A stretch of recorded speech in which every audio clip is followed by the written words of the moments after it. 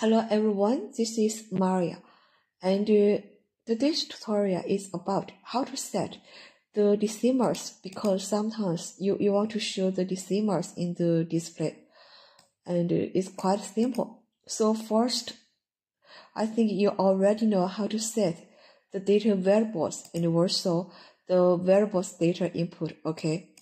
The only difference is that, so you need to set the decimal digits. Okay, this is what I said.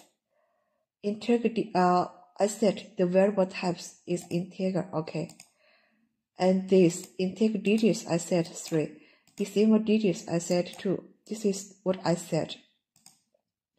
And in the variable data input, I still same parameters, okay, it's still VP address. I also click data auto uploading. This is the project I set. And here, keyboard. I think you already know how to set the key value. Use the basic touch module. Okay, so this is quite simple, based on the normal settings. So, and now we will see the effect in the display. I already done the project to the display, so let's see it.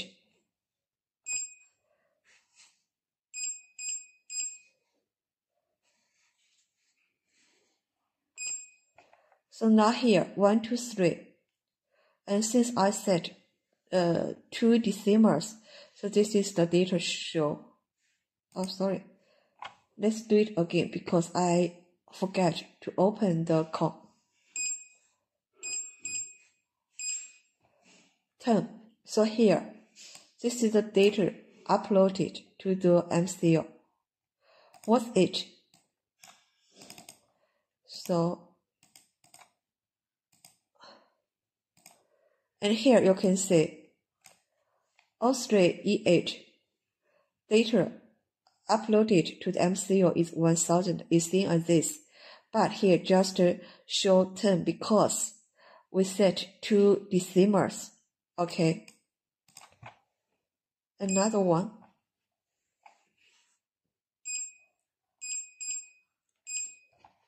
So now 1, 2, 3.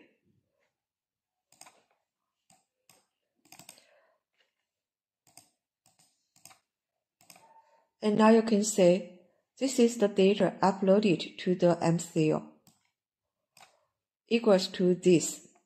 Still have 2 decimals. Okay. Better now? Yes, 2 decimals. Okay.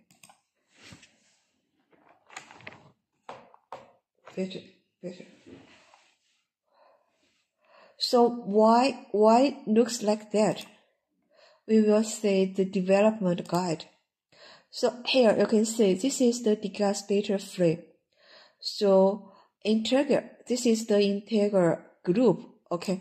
If your data beyond integer, you need to use others. Okay. For example, unsigned integer or long integer. Integer is per word. Long integer is per 2 word. And double long integer is for 4 word. Okay. And the decimal numbers for the DWIN smart LCD display are represented by fixed point decimals. Okay, this is quite important. Fixed point decimals. For example, this. Okay, like this.